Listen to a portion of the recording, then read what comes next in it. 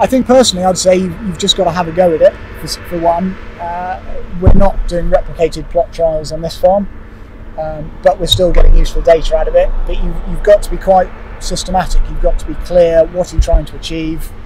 How have I laid stuff out, or what am I actually trying to measure? And then you've got to make sure you've got the tools to measure it, because running the world's best trial but not measuring the results makes it completely pointless.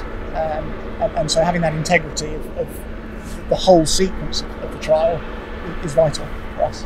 And for the managers, it's essential, because if they're to believe what we're telling them from the agronomy side of it, they've got to trust that we're doing it properly. And it would just give us the confidence going forward to make decisions based on the back of this data which is being collected. And as you say, there's a real reassurance of doing a trial on your own farm in your own field, rather than relying on the data from another trial that's being carried out elsewhere. Yeah, but it's also useful to take data on your own farm and do your own trial.